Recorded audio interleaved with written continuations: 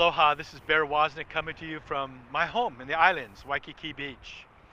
You know, in the islands we have this tree called a banyan tree. I don't know if you've ever seen one, but a banyan tree sets down its roots and it goes deep. And then the branches spread out.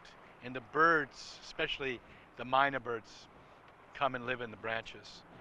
And then as the branches go out, these tendrils start coming down, and these tendrils actually will start to touch the ground, and those tendrils will go into the ground, and they become roots, and they become almost like another tree.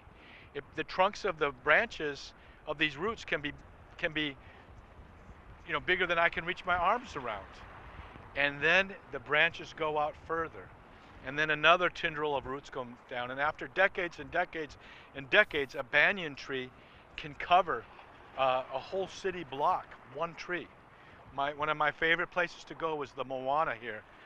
It's where I've written a couple of my books, sitting there under the banyan tree, enjoying its shade. Well, you're supposed to be like a banyan tree. You're supposed to be like a banyan tree that lets its roots go deep. And when you let your roots go deep, I mean, live the sacramental life of a Catholic. Believe and practice the teachings of the magisterium of the church. Don't be a cafeteria Catholic.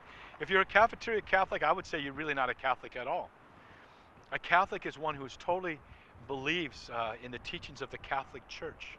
And as you go deep, your branches will go out wide, and you'll be a place where people like to come and find shelter and be in your shade and find a sense of well-being and goodness.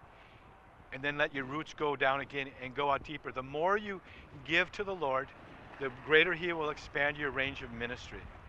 Let your roots go deep, let your branches go wide. This is Bear Woznick from deepadventure.com.